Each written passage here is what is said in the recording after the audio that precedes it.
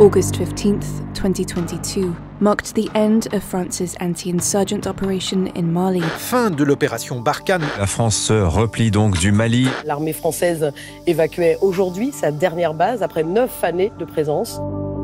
But since then, other soldiers have been deployed in the country, Russian mercenaries belonging to the Wagner group. Their presence has been denied by the ruling military junta, and there's little visual evidence to prove it. But the impact of their deployment is clearly visible. To assess the new foreign presence, Le Monde analysed satellite images and census data on violence in Mali. What we found shows the scale of the abuses committed by Russian mercenaries and their ineffectiveness in countering the rise of jihadist groups in the country. Officially, the presence of Wagner's mercenaries is still not recognised by local authorities.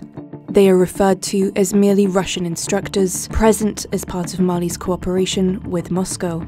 It was only in April 2023 that the Wagner chief Yevgeny Prigozhin acknowledged his troops were operating in Mali. ЧВК «Вагнер» повсюду боролась с ИГИЛ, Аль-Каида, Боко-Харам и другими террористическими организациями. И крайне успешно.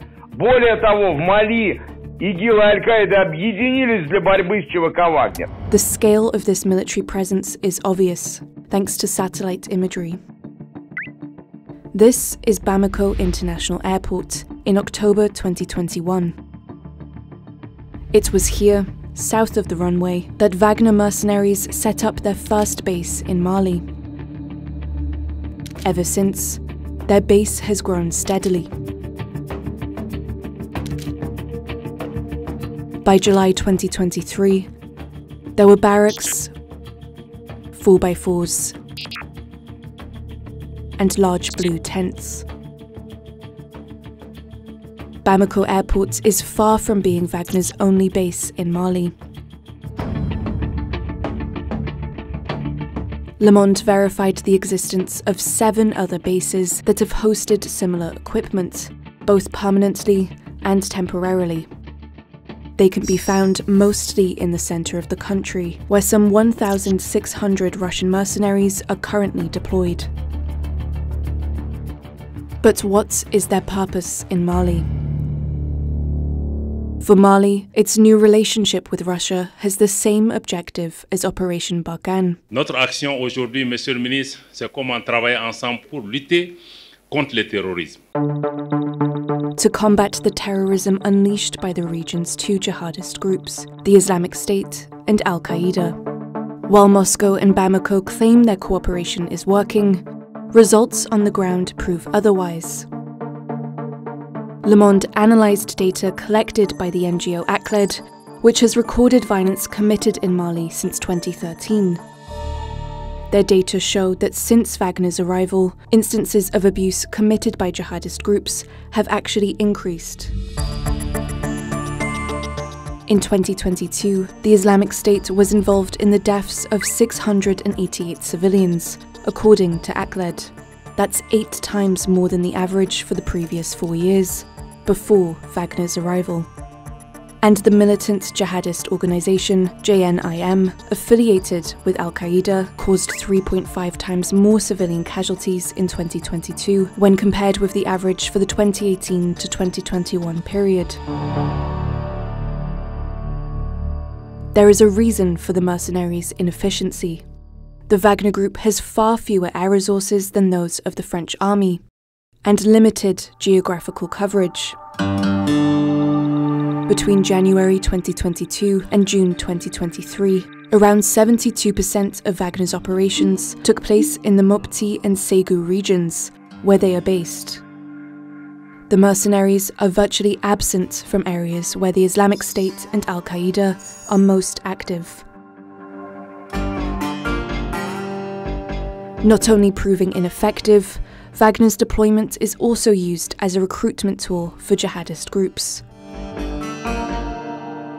In their propaganda material, like this one, The Islamic State and Al-Qaeda make a point of their successes against the Russian militia. Their aim is to use certain populations' hostility towards the Wagner group as an incentive to join them.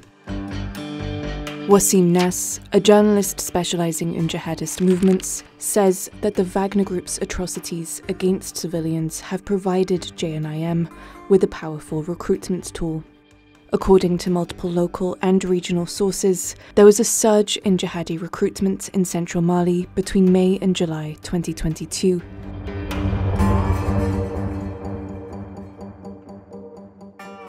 The Wagner group does commit acts of violence. Of the 294 attacks involving Wagner between January 2022 and June 2023, 152, so more than half, targeted civilians. But Russian mercenaries rarely acted alone. In 9 out of 10 cases, the Malian armed forces were at their side. Over the same period, 957 civilians were killed during joint operations by the two forces. One example of these joint operations took place in the village of Mora, in the centre of the country. At the end of March 2022, at least 500 people were executed and 58 women were raped in this village, according to a UN report. While the UN does not explicitly name the Wagner militia, it does identify the Malian army, which was accompanied by foreign military personnel, as being responsible. This was also reported by a survivor of the operation, who chose to remain anonymous.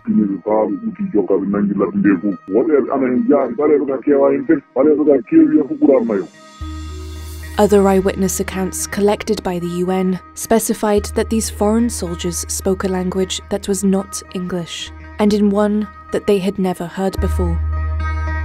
This rules out the involvement of the French forces, whose language is widely spoken in Mali, and leaves little doubt as to the involvement of Wagner's Russian mercenaries. A year and a half after their arrival in Mali, Wagner's mercenaries have not improved the country's security situation, contrary to what the ruling junta claims. And this is despite the $10 million authorities are reportedly paying for the Wagner Group's services each month.